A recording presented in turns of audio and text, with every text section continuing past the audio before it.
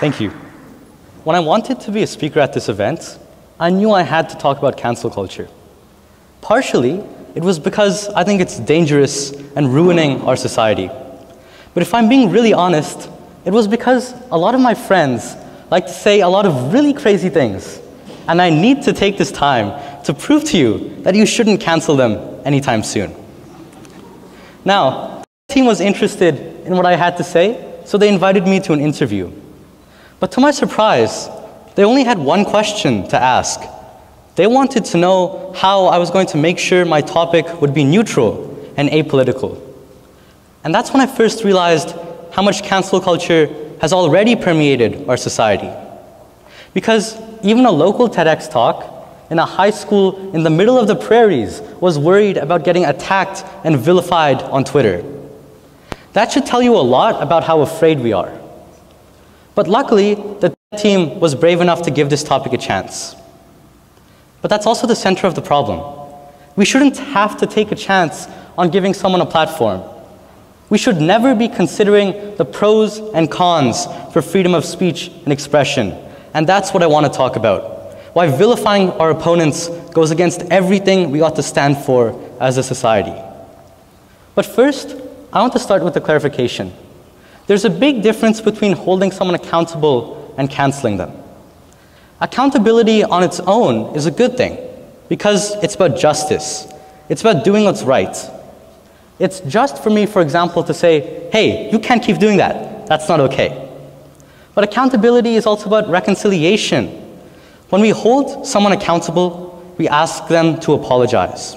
And we forgive them so we can all move on, stronger and more together.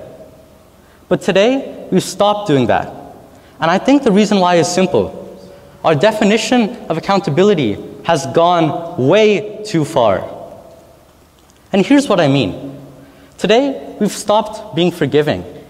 We've stopped trying to reconcile our differences. We just want retribution.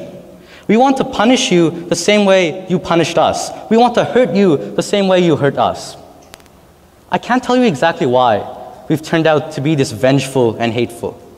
It could be because of the radical polarization in politics that LP talked about. It could be because we've lost trust and patience with our world. It could be because any buffoon like that guy can go on the internet and say whatever they want with no consequences at all. But here's my take. I don't think everyone is like that guy. I think people who participate in cancel culture do it out of a desire to do good.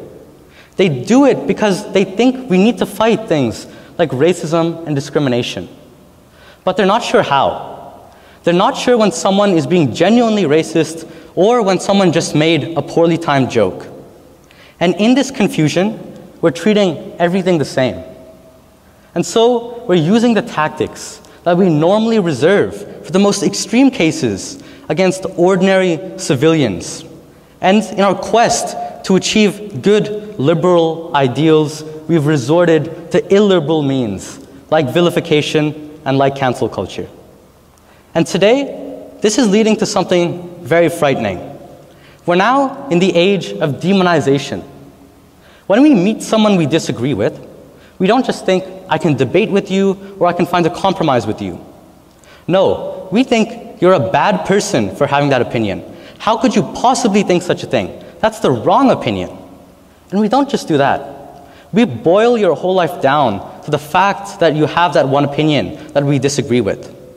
We attack you relentlessly for it in a way that amounts to nothing less than cyberbullying. Consider what we did to Kevin Hart as an example. For those of you who don't know him, Kevin Hart's a famous American comedian. His humor is pretty crazy. It's like the stuff my friends say. But Kevin Hart wasn't canceled because of that. He was canceled because of a homophobic tweet from years before. I'm not saying we shouldn't have called Kevin Hart out. What he did was unacceptable. But in our rage, we went too far. We called him moronic, idiotic, and detestful. We called his entire family despicable. We went so far as to say anyone who still liked Kevin Hart must also be a bad person. But Kevin Hart can count himself lucky because he made it out fine. But most of us aren't Kevin Hart. We don't have millions of dollars to fall back on. We don't have social media teams to navigate controversies. And so when we get canceled, it could mean losing our job. It could mean losing our friends. It could mean being knocked into a different path in life, all because of one comment. Now, I know there are still going to be people who are skeptical. The most common counter-argument is that there are just some people out there who we can't talk to because they're so opposed to equality. And I'll be honest, when I first started researching this topic, I also agreed with that line. There are probably some people who are just so opposed to equality that we shouldn't talk to them. We should just ignore them. But then I thought about it a bit more, and I realized this doesn't make any sense. The reason accountability works so well is because you come to realize the errors of your ways on your own. When I call you out, I tell you about the people you're victimizing. I tell you about the people who are suffering because of what you did.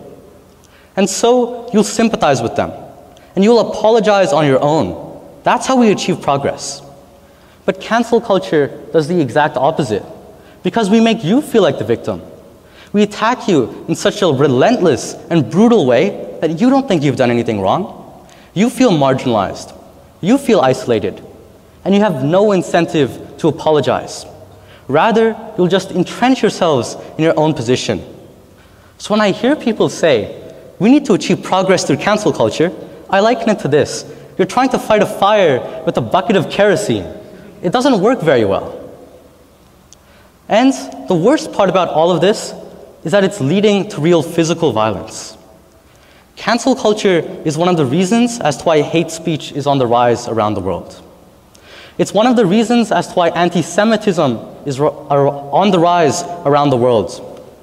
It's one of the reasons as to why communities are being graffitied and places of worship are being burnt.